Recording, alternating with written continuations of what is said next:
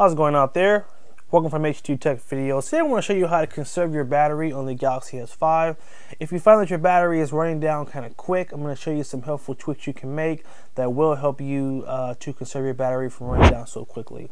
So the first thing you want to do is you want to hit your running apps button or your recent apps to the left of your home button right here. And you want to see what do you have running. Oftentimes people have a ton of apps that are running and don't even know it. And so the quick fix here is to hit this button on the right, which is a close all. This will close all the apps from running and will cut down on the phone working so hard without you knowing it. Now if we hit that recent apps button again, now we'll see there's no apps that are currently running. Here's the second thing that you want to do, which is hit the pie. And you want to tap into all. Now right now there's nothing in this section, so you're good. But sometimes even when you hit that close all, there's still a couple of apps that are still running in the background. So you would come here and hit end all, and that would shut down those apps as well.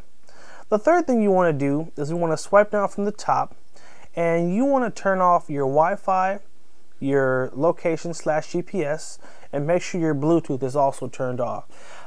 People often tend to let these run all day, and as a result your battery can drain pretty quick because your phone is constantly searching for a Wi-Fi signal, the GPS is constantly on, and your Bluetooth, same thing, is constantly searching for that signal.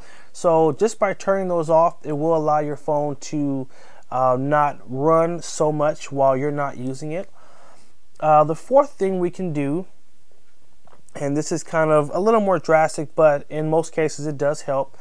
You're going to hold down on your standby button, which is on the right, and you want to restart your phone.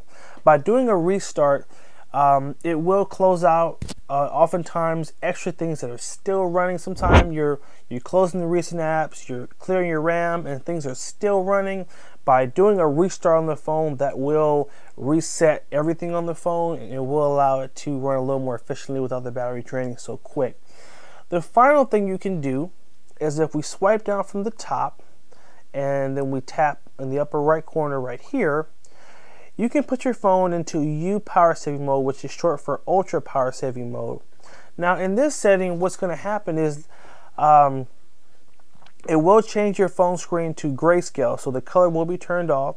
It's going to restrict all your background apps from running. It will turn off your 4G when your screen isn't on, and it will also turn off your Wi-Fi and Bluetooth. And what it's going to do, you'll be limited to 3 specific apps, but it'll be the most important apps you need. So you can still make calls, send text messages, and you can also go on the internet, which will be right here. Now, this is obviously a more drastic option, but this is specifically for when your battery is really low and you need to make sure your phone is going to stay on for a good amount of time. As you can see right now, I'm on 17% battery. On 17% in the ultra power saving mode, I can get up to 2 days of battery usage or phone usage. So this is a setting you can switch the phone to if for some reason your battery has drained really fast and you just needed to stop draining. This is the best option that you have. So to turn this off, hit the menu in the upper right corner, turn off ultra power save.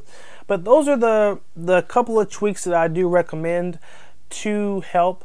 Now the last tweak again is only for super drastic situations when your battery is super low and you just got to make sure your phone is still on. But the other tweaks, which is closing your running apps, clearing your RAM, turning off your Wi-Fi, GPS, and Bluetooth, and finally doing the restart on your phone, are all the basic things you can do to help conserve your battery on the Galaxy S5. So I hope you guys did find this helpful. Make sure you like, favorite, and share the video if you did find it helpful. Subscribe to H2TechVideos, and have a good one.